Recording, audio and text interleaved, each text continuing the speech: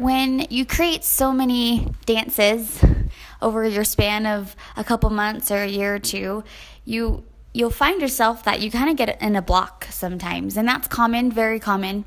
You hear any of the famous choreographers, and they talk about their different processes they go through, and what helps them either get through the block or use the block to inspire new, fresh choreography that doesn't seem to come right away. For me, there's different processes I go through, but kind of the most common one when I come to a block is to just stop worrying about the deadline. If it's not going to come, it's not going to come. And I like to go to the studio myself and just kind of sit through and just play either Pandora or my own list of music, which usually is more country, some pop, a lot of sad contemporary-esque songs.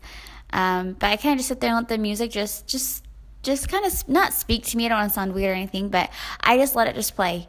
And then when I'm ready, I just start, after a little warm-up, I just start to dance. And I have nothing planned. I let the music just go and run. And I just kind of work through, I guess you could say, the movement and try to find what's maybe blocking me, or maybe just allowing myself to release some movement or ideas that are just stuck in my head. A lot of times I find that when I go in improv and don't have pen and paper and nothing planned, I just go and just let myself dance for the night and then walk away from it. The next morning I usually wake up with some new inspired thoughts I want to try, and the movement starts to come more easily.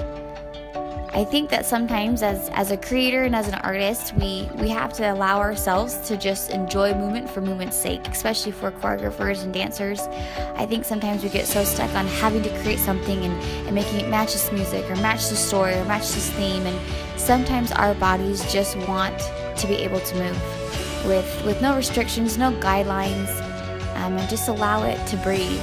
But yeah, the body needs its own time to ponder and meditate, and whether that means through improv or walking away from dance for a while, but usually for me it's improv. It's just an improv for improv's sake.